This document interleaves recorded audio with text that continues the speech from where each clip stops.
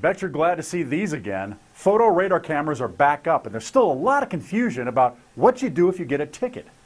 Richard writes he got one from Paradise Valley. It asks, what is the rule and should I pay the ticket? Sharon in Peoria says, are the photo radar tickets from El Mirage legal? If I get a ticket, I usually pay it or go to a defensive driving school online. But photo radar, we're getting a lot of questions about whether or not you should pay it. It absolutely is legal. But attorney Robert Gruler says that doesn't mean you have to pay. One of the first lines of defenses is to say, I'm not going to incriminate myself. He says most people do what the ticket says you must do.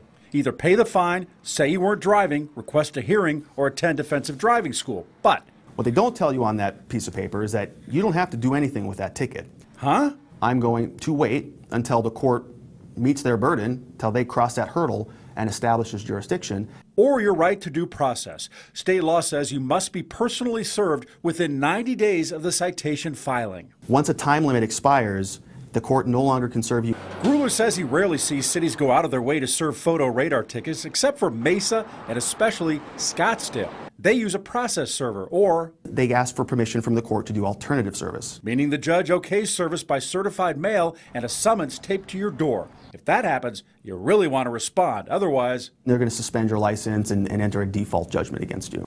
And about that camera on US 16 El Mirage, there's a new law banning cities from putting these cameras on state highways. So it's going down, but I'm told the tickets outstanding remain. Go to abc15.com, click on sections and let Joe know to see all the ways to protect your money. Need my help? Like the Let Joe Know Facebook page, tell me about it there, or you can call or email me. I'm Investigator Joe Ducey. If you've got a problem, let me know.